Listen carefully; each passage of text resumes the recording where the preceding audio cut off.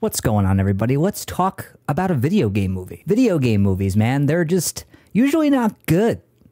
Yeah, we don't have a good track record, do we? Now, before going into this review of Uncharted, I'm obviously going to tell you that I'm a huge fan of the games from Naughty Dog. I loved all 4 of those games. I think they're super fun. I think the character work, the story, the action set pieces of each and every game was just bar none spectacular. And I was really excited to see this game finally get brought to the silver screen. However, this movie has been in development hell for so long. It's gone through a wide variety of hands. And now we have an Uncharted movie that stars Tom Holland as Nathan Drake and Mark Wahlberg as Victor Sully Sullivan. And yeah, I wasn't really thrilled about that casting or really just the trailers for this movie. So it was safe to say I went in with low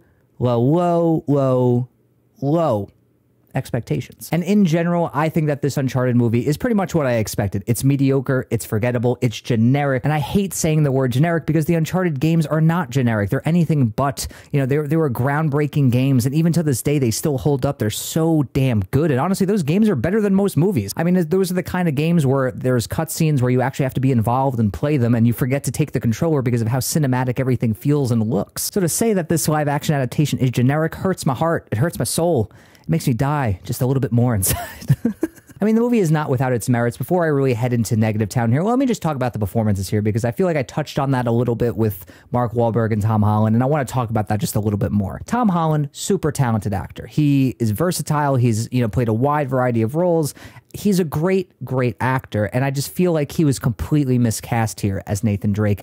And you can tell, though, he still has an affinity for this character. He's giving it his all. His physicality in the action sequences is fantastic. He's, dialing up his charm to 11. He's really kind of breathing life into this really lackluster, mediocre script, and he's doing the best he can with what he's given. And I think for what he's given, he does a damn good job. It's just he never, like I said, feels like Nathan Drake, and that's a huge problem for someone who, like me, who's a big fan of the games and wants to see one of their favorite characters come to life and isn't really getting it. I mean, I think people who haven't played the games, haven't seen them, haven't, played them, I think that they'll probably enjoy this movie a lot more than people who have played the games and have such a love and affinity for those characters and those stories. I mean, I saw this movie with a couple people who had never played the games or very minimally so, and they actually enjoyed the movie because they weren't so attached to the characters or the story or the way things should look and feel, and that's fine. I'm glad they had a good time. I pretty much did not. And Mark Wahlberg, I mean...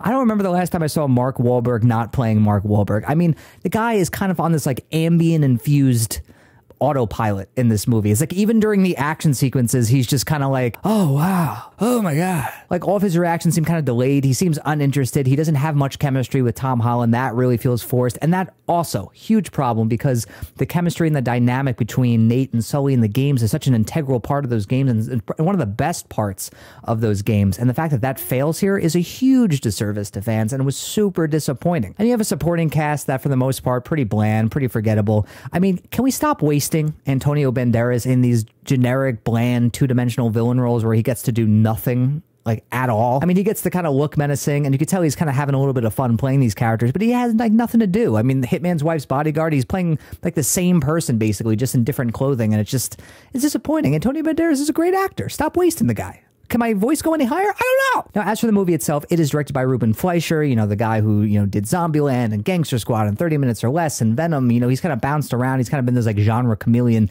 And I was interested to see what he would do with this material because even though as of late, Fleischer really hasn't shown the kind of, visual creativity that I've wanted from him, I still think he's capable of it. I mean, those first couple features he made, Zombieland and 30 Minutes or Less, really showed a director that was exciting and had a really interesting visual dynamic at play, in all of his movies. And, he had his own distinct style. But then with each subsequent movie he's made, he's just kind of lost it. And he's kind of become this pretty bland director where when someone tells me that he directed a movie, I'm like, oh, I just kind of feels like anyone could have directed that. And I hate that. And unfortunately, that's still the case here. I mean, aside from a couple really fun set pieces, there's like one that takes place in a bar that's really well done, really fun. And there's this really great swashbuckling, action set piece in the third act that is like everything I wanted from a live action Uncharted movie that really taps into, the over the top zany swashbuckling vibe of the games. And I was like, where was this the entire time? And now that we're finally getting it, the movie's about to end. What the fuck? But for the most part, the action sequences in this movie, they're edited to shit. They're not really well filmed.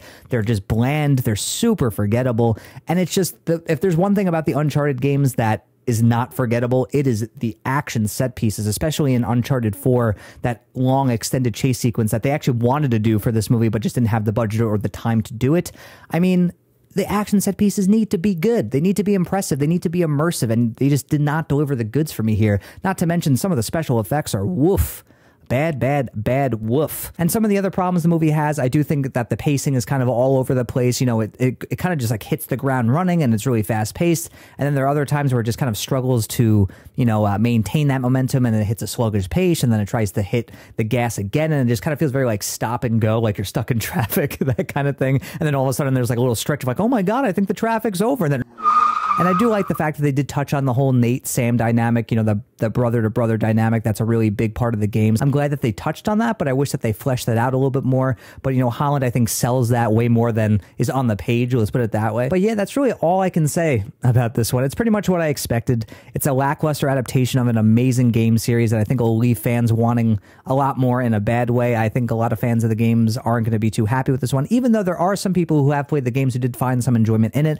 I don't think this movie is without its fun. There, like I said, there are a couple action sequences that are actually really fun and tap into what I loved about the games. And I do think that Tom Holland, even though I don't think he really is Nathan Drake, I think that he's giving it his all, and he has enough charm to keep this movie afloat, especially when it really starts to just drown. But all in all, it's just not the adaptation I wanted of these games. I think this franchise deserves a lot better. And if they do make a sequel, you know, I'm hoping that maybe they can tap into more of what made those games so great and so special and so time-tested, and just make something that's a lot better than this first installment here. But, you know, that's just my take, and I'm curious to hear what yours is. So in the end, I'm going to be giving Uncharted, I'm going to be giving this movie 2.5 out of 5 stars. It's not a terrible movie by any means, but as someone who is a huge fan of the games, I was really let down by this adaptation. There's so much potential to these games for the silver screen, and I just feel like that potential is not being followed through on. And like I said, if there is a sequel, I hope that it is. So that is my review of Uncharted. Really hope you enjoyed it. Really hope you take it into consideration if you consider watching this one or not. Let me know what you thought of this movie in the comment section below. Did you love it?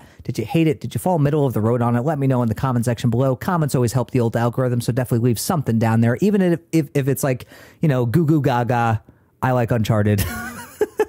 Just leave something. I don't know. Have fun with it. And also give this video a thumbs up and subscribe to the channel. You know, always appreciate your support. You know, it always helps the algorithm when you give a good old thumbs up. And if you subscribe to the channel, always appreciative of that. Appreciate any support you throw my way. And if you want to follow me on social media, I'm going to put my social media handles at the bottom of the screen, and they'll be in the description of this video as well. And if you haven't done so already, please check out my 2 new film podcasts. We've got Film on Tap, where I get together with my movie buddies. We talk about all things movies, trailers, news, all sorts of things. Super fun. And also we have Real Roots, where I get together with my sister and we talk about the movies that shaped our childhoods and the people we are today. Also really fun. Links to both of those in the description as well. And until next time, everybody, I'm Tom Chattelbash, YouTube's most reliable movie critic.